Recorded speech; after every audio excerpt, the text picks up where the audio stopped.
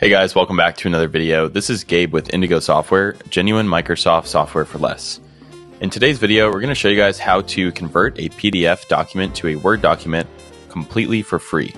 Before we jump into that tutorial, if you're interested in purchasing Microsoft Office, remote desktop licenses, Windows 10, Windows 11, Windows Server, or a wide variety of other Microsoft software at a great price, check out Indigo Software. We'll put links down below. So without further ado, let's jump in.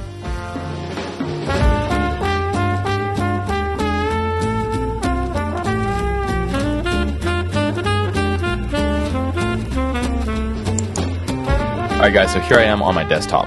For today's tutorial, we're going to be using a completely free to use software called Indigo PDF Tools. This software is directly available from the Microsoft Store, which I can access at the Start menu. Once in the store, I'm just going to search for Indigo PDF and we'll see it pop up right here. I already have it downloaded, so I'll simply click Open. The only requirement is to register or sign into your existing account. Once you've done that, press Sign In. We're going to navigate down. This is the homepage here. We're going to navigate all the way down towards the Convert PDF section, and we're going to look for PDF to Word. It's right here, so I'll go ahead and click that. Before I make the conversion, let's go ahead and find the file that I want to use.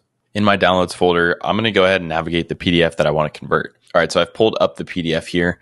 This is a PDF about Microsoft software.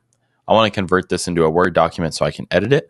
So let's go ahead and close out of this, and we'll close this. Back inside of Indigo PDF Tools, I will click Choose Files, and I'll navigate to my downloads where that one is, and we'll click the Microsoft Software Overview.pdf. Output file format should be doc, and we'll press Convert. All right, and just like that, it converted it into a doc, so let's go ahead and open that up. And if I enable editing, now I can edit and modify the entire document and save it as a Word doc or a PDF. All right, guys, that's going to do it for today's video. If you have any questions about converting PDFs to Word using Indigo PDF Tools, drop those in the comments below, and we'll get back to you as soon as we can. Again, if you're interested in purchasing genuine Microsoft software at a great price, check out Indigo Software. We'll put those links down below. We strongly encourage any specific video topic ideas you may have. And lastly, a like and subscribe would be greatly appreciated as it helps to support the channel.